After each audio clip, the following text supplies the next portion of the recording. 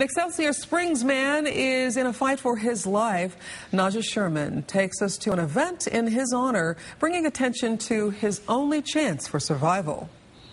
This is a photo of 20-year-old Cody Hilton. His picture is on top of this donation box because he's very sick, battling cancer for the second time, and in the hospital right now. His only chance at life is through a bone marrow transplant. Cody's a family friend, and after looking at statistics, there's a lot of people that need matches that don't get them. That's why Skyla McCown and the other volunteers here today organized this bone marrow drive in honor of Cody.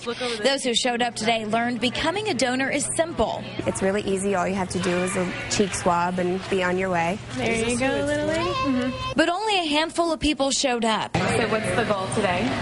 We'd like to have 250 people signed up as donors. And so far you have about? I would say probably about 15, 20. But you can still make a difference. It's not too late. Just remember DKMS. If you go on DKMS's websites, dkmsamericas.org, you can sign up there and they'll send you a kit and you can do the cheek swab at home and then send it back. Statistics show 4 out of every 10 people who need a bone marrow transplant don't get one. Event organizers say your donation can save a life. Najah Sherman, NBC Action News.